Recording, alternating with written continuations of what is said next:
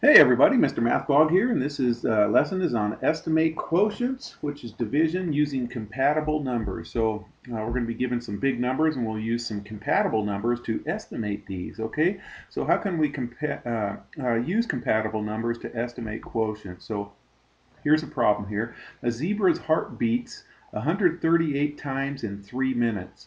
About how many times does it beat in 1 minute? Okay, so we can use compatible numbers to estimate quotients, and compatible numbers are numbers that are easier to use mentally, easier to compute mentally, instead of 138. Okay, so uh, a couple of questions here. Will a zebra's heart beat more or fewer than 138 times in 1 minute?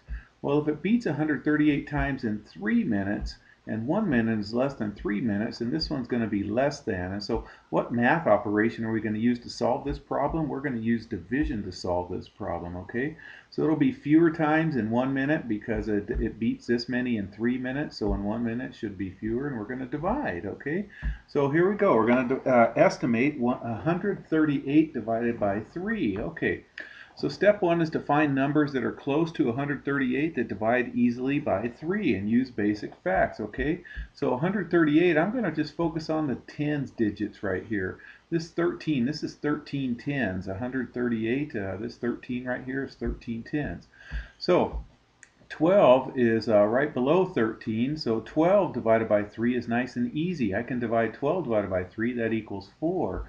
So 120 divided by 3 can be easily done also. Same with 15. 15 is our next multiple of 3. 15 divided by 3 is easy, that's 5. So 150 is also easily divided by 3, okay? So, and we're going to use 150 because 138 is a little bit closer to 150 than it is to 120. 120 is 18 away from 138, but 150 is only 12 away from 138, so we're going to use 150 to use this as an estimate. So step two, use place value. So 150, how many tens is 150? Well, here's the tens right here. It is 15 tens. Okay, and then so we're going to go ahead and do 15 divided by 3. Well, 15 divided by 3 is 5. So 15 tens divided by 3 is going to give us 5 tens, okay?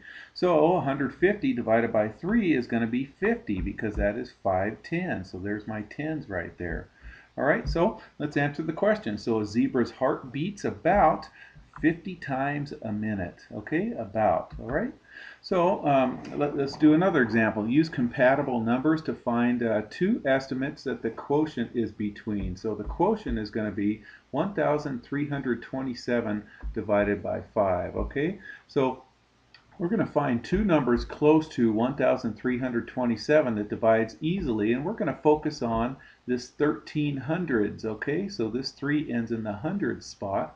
So what numbers are easily divided by 5 that are between 13, this 13 right there, okay? So 10 divided by 5 is a nice basic fact, so we're going to divide 1,000 divided by 5. And 15 divided by 5 is also nice and easy. 15 divided by 5 is 3, so 1,500 divides easily by 5 as well. Okay, so we're going to use those basic facts to divide. So 1,327 is going to be uh, somewhere between this number and this number right here. So 1,000 and 1,500.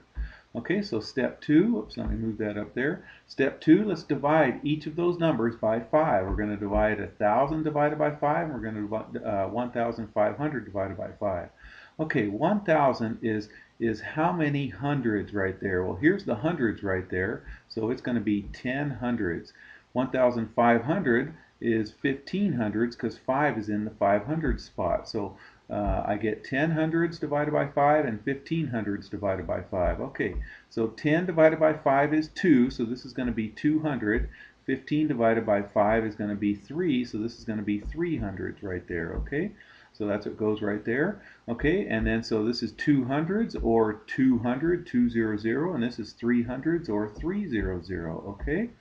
So 1,327 is between 200 and 300.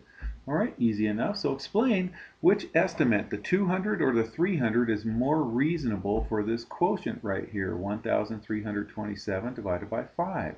Okay, and since this one's closer to the bigger estimate, the 1,500, it's closer to our dividend. Remember, this is our dividend right here. This is number is our dividend. Since it's closer to our dividend, 1,327, then 300 would be more of a reasonable answer on that. Okay, hope that makes sense. It's a nice, easy, fast lesson. Okay, everybody, take care.